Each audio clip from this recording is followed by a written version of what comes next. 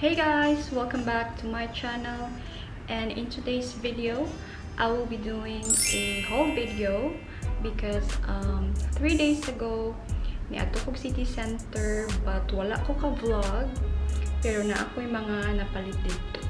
So nagpalit ko makeup although I'm not really expert. I don't know how to put makeup, pero pag basic, mga BB cream, cushion, yes, kabalo ko.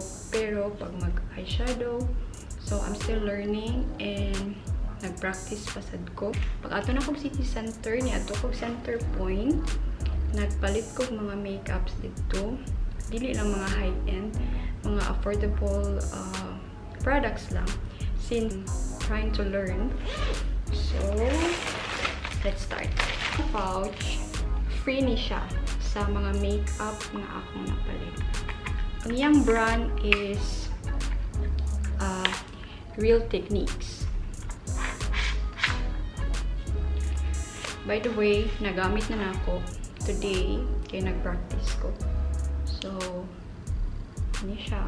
Eyeshadow. Rimmel London.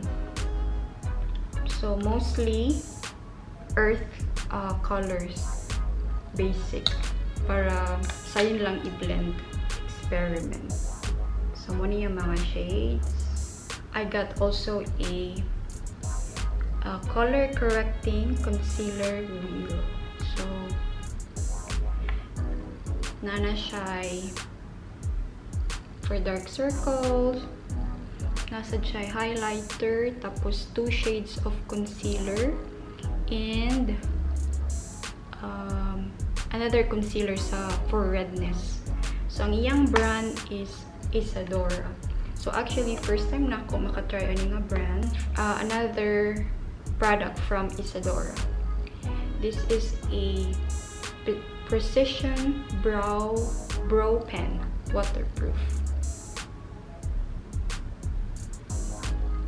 So, ang iyang shade is dark brown. 70 dark browns. Appeal sa free sa Isadora bullet lipstick. Iyang shade is Bare Beauty. So, nude lang siya. Nude color. This one. Really nice. Tapos, dili siya makadry sa lips. Moisture. BB cream from Bourjois. So, wow, blogger. So, this is the BB cream. It says here, BB cream anti-fatigue, 24 hydrating. Tapos, nasa siya skin benefits. So, nasa vitamin C, E, PS, A. So, vitamin mix. Shade is 01 light clay. And then another product from Isadora, lip liner. Sculpting lip liner is Bare Pink. Waterproof niya. Is a Happy Nude Year. Yung shade. So, matte finish. So, nice siya color. Kita ba? Yes, kita.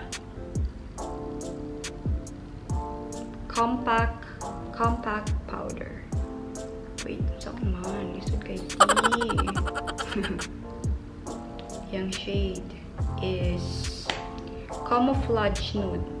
So, nana ni siya SPF 20. So, ano siya? And mascara. So, this one is from Bourjois. I have a very short lashes, so I need a volumizing mascara. A duo blush on.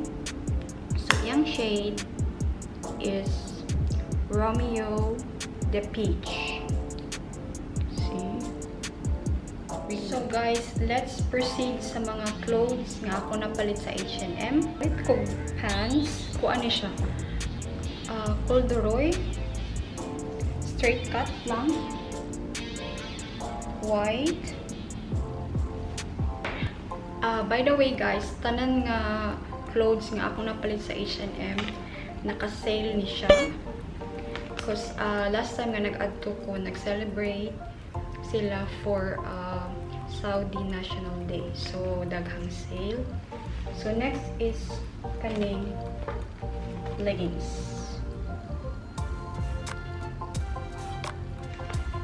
So, kuan lang ni siya from 9.9 BD, 5 na lang.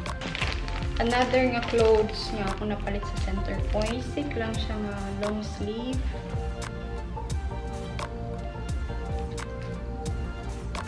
The same lang atong isa, basic.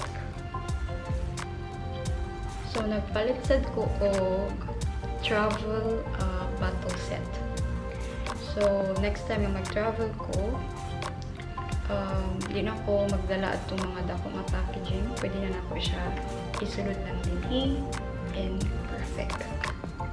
Kani guys, napalit na ko, barato lang. 1.2 sa CentrePoint.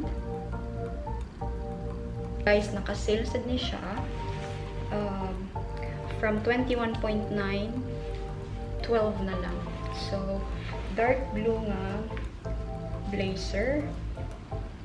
So, ano siya magamit for traveling, for business, casual business attire, casual attire. And ano lang siya guys.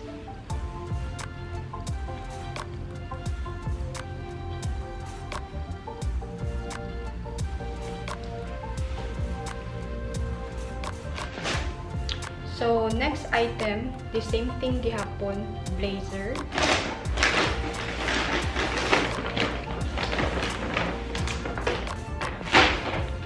Pero, corduroy. The same price, 2.9, yung original price, tapos naka-sale for 12 na lang. So, atong i-try on.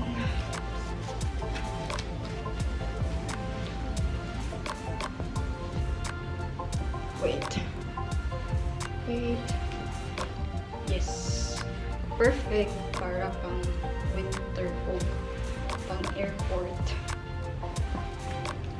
So last item from H&M, just a basic shirt.